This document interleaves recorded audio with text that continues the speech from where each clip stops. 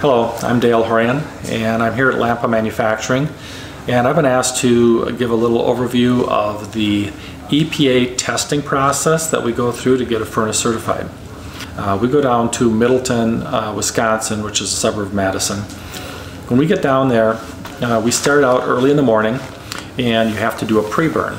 Now, a pre-burn is to get the furnace all up to temp and everything, so there's, you're not skewing any of the data. We start out by checking the moisture of every single piece of wood, and we measure the height, the width, and the length of every piece. Each piece of wood is weighed to a thousandth of a pound, and we have to have 10 pounds of wood for every cubic foot of space in the firebox. So our firebox is 3.9 cubic feet, so we need 39 pounds of wood plus or minus 10%. So we can go down to 35.6 pounds. So we would go to 35.6 pounds of wood, and we would fire up usually about 7:30 in the morning, and we would run the furnace wide open until the last hour before you're done, and then you have to set it where you're going to actually run your test. So, and in the meantime, while that's running, they would get the test load of wood ready. And again, now for the test load, every piece of wood has to have the moisture tested at 5 different locations in that piece of wood. And the probes have to go in a minimum of 3/4 of an inch into the wood.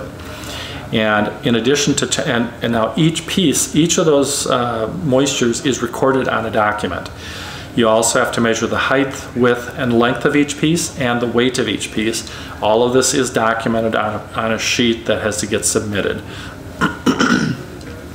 When you get down to 10% of the weight of the test load, now the whole furnace is sitting on a scale, so as it burns, the weight drops down. When you get down to 10%, that's you've got 10% of coals left. Now 10% of coals, there's really no weight to coals, so that's really a big pile of coals. And so once you get down to 10%, you have to be ready, and they cannot let it go even an ounce below 10 pounds or 10%. So when it's there, it's mass chaos. They have to get the furnace, get the coals pulled forward, get the wood loaded in, and start all the data collection systems. And now you're sitting there watching the clock, and every minute it's taking a recording, and you're watching up at a tunnel up by the ceiling to see, is there any smoke at all? And usually when you first load, you're going to get some smoke, and really a lot of it's water vapor because you're driving moisture off the wood. But usually after about a minute, minute and a half, there's nothing.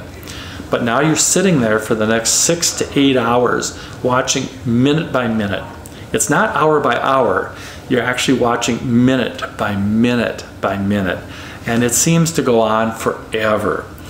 And there's 4 categories of burns that you have to hit for the EPA. You have to get your max burn, which is where you're running the furnace absolutely full out, putting out as much heat as possible. That's fairly easy to hit because you're running wide open.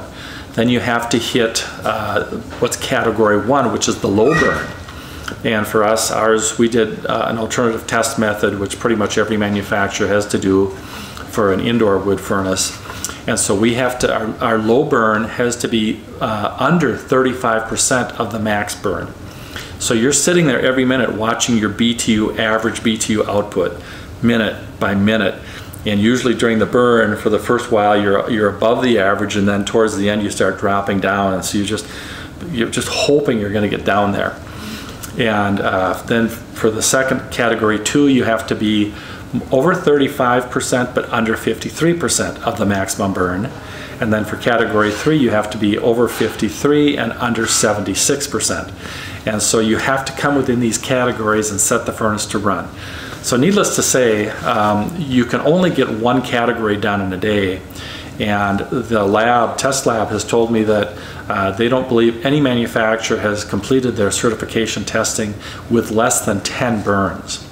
So if you have a category and you go over the limit, for example, we had some where there was too much water vapor and we went over the limit, it blocked the filters. So we went over the limit. You have to average, then you have to do another burn, and you have to average those burns. And if that comes over the 0.014, then you have the option to do a third burn, and then you can throw one of the burns out, which is what we had to do because we had that one bad one. By the time we did the second one, then we were in great condition. We had 2 really good clean burns, so our numbers came out well.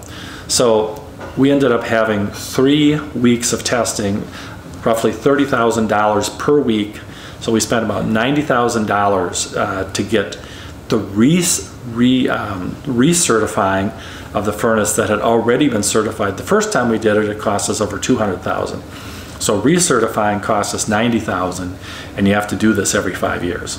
So that's the process that we went through, and the process that pretty much every manufacturer has to go through to get EPA certified for these wood furnaces. Once again, the Vapor-Fire 100 is still the cleanest burning wood furnace that's sold in America, and no one has come close to beating us. We came in 32% cleaner than the EPA's mandate, so we're quite happy.